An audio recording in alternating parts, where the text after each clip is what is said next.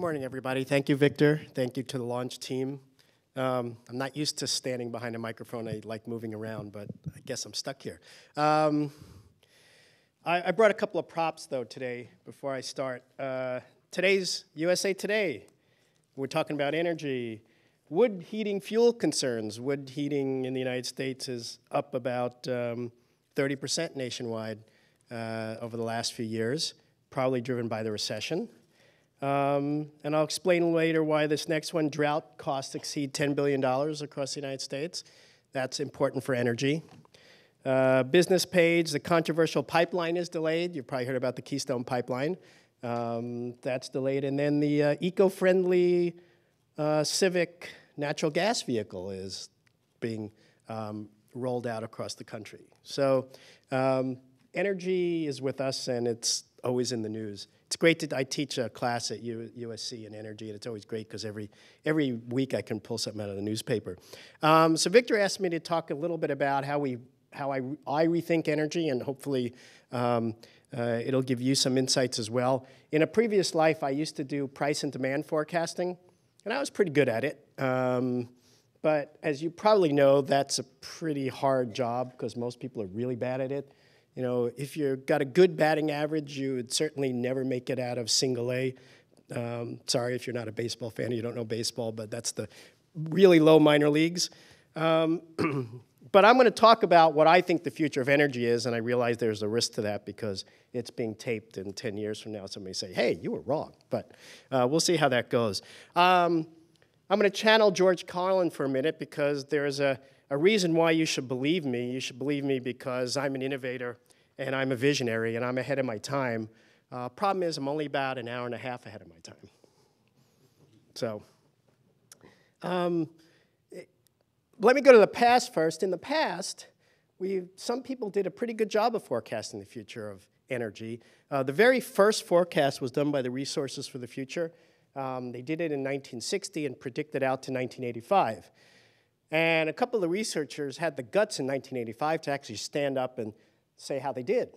And it turns out, if you think about 1960 to 1985 in the United States energy, lots of things happened in between that period of time. Oil price shocks, 3 Mile Island. They were spot on with their total demand forecast in 1985.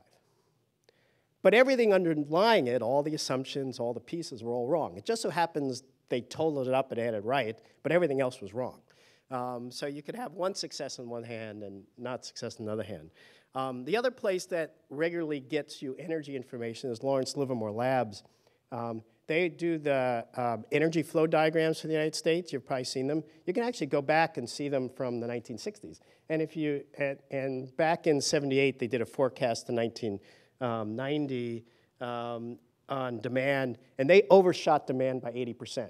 They were really far off. So it just gives you some sense as to how difficult it is.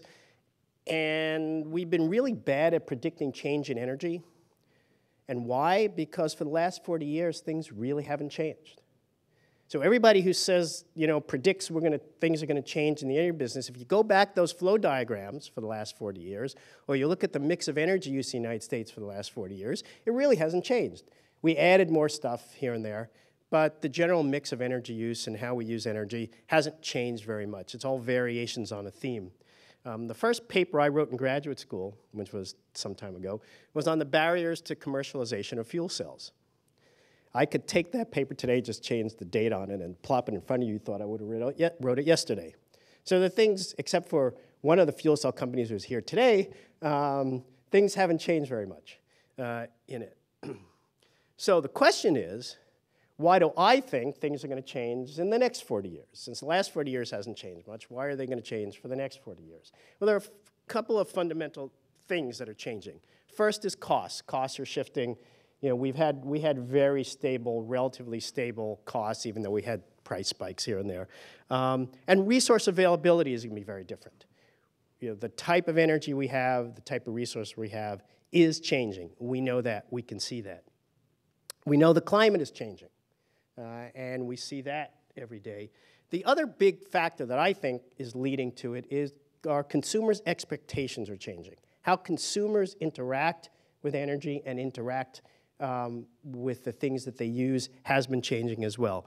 And lastly, actually not lastly, second to last, is innovation.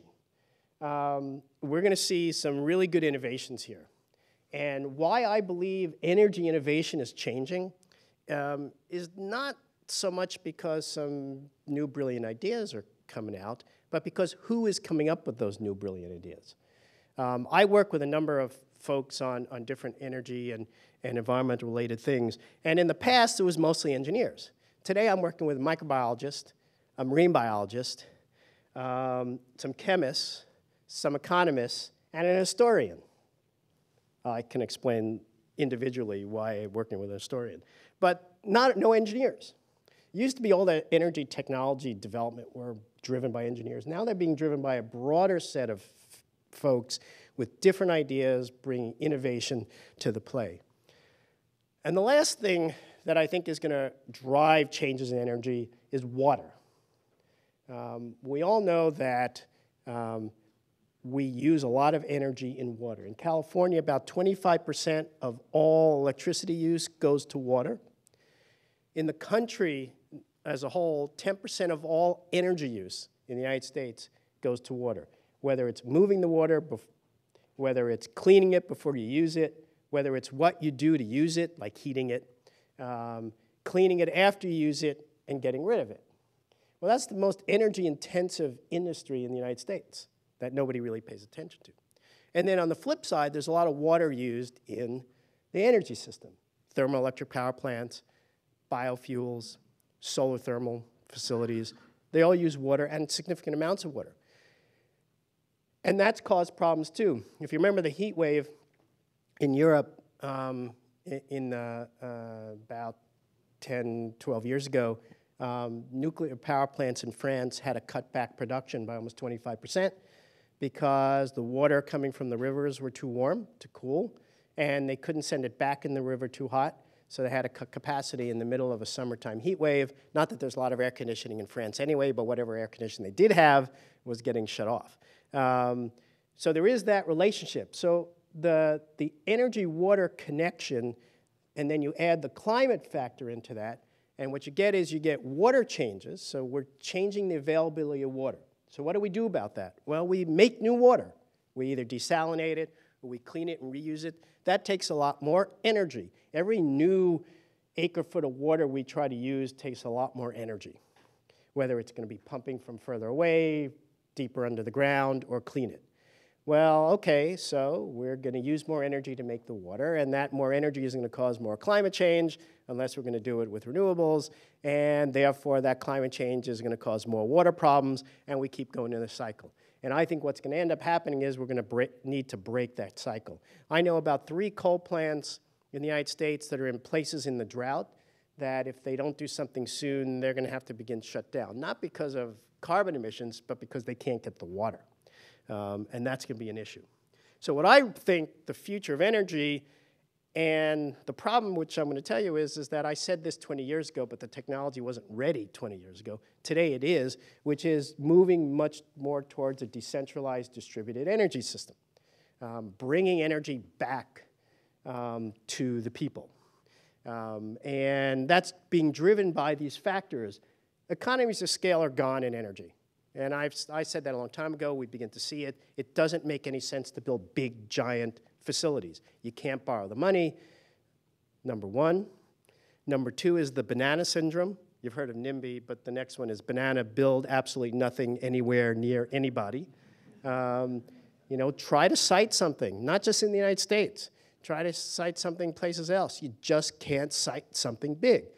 We can't site transmission lines. We can't site big facilities. So it's really a situation where you got to go small. It's cheaper, it's more efficient, and the new technology is emerging. And the last piece that I really think is going to change it is, and we see that in a couple of companies here, is giving people more control over their energy systems. A couple of years ago, there was an article in National Geographic that did a really great piece on energy efficiency and Peter Miller and his family trying to reduce their carbon diet. And he had a quote, he said, "We already know the fastest, least expensive way to slow climate change. Use less energy, With a little effort and not much money, most of us could reduce our energy diets by 25% or more. So what is holding us back? And the answer to what is holding us back, or most people back, is the lack of information and the lack of control. And if we can give people information, you know, I believe, regardless of the fact that the average American public, I kind of don't agree with what they watch on television, or maybe they're not that clued into other things. When it comes to personal responsibility, when it comes to personal finances, people actually take action. And it's been shown that if we give people better information about things they do, they actually make more efficient choices. And some literature tells us we could make a 20% reduction in average energy use by households just by giving people more information and more control. So seeing these things happen as people get more control of their own energy and water and other things, as these technologies begin to emerge, we reshape the industry. The electric utility industry in the United States is not a growth industry. It's going to be a reshaping industry, rethinking how we make, how we use, how we develop energy. I work with a number of companies getting to think about how they hedge risk against future energy prices by being self-sufficient. You know, have control of your own energy system. That's going to change, and we see that changing other places. We also see it changing this ability to leap over to a new technology. We've seen that in telecommunications in the developing world. All right? When I first worked in Africa a long time ago, if I needed to make a telephone call back to the United States, you had to make an appointment at the post office, and it was usually a 1 to 2 week wait to make an appointment to go make a phone call. If you want to get a landline in many of those countries, it was multi-year waits to get a landline.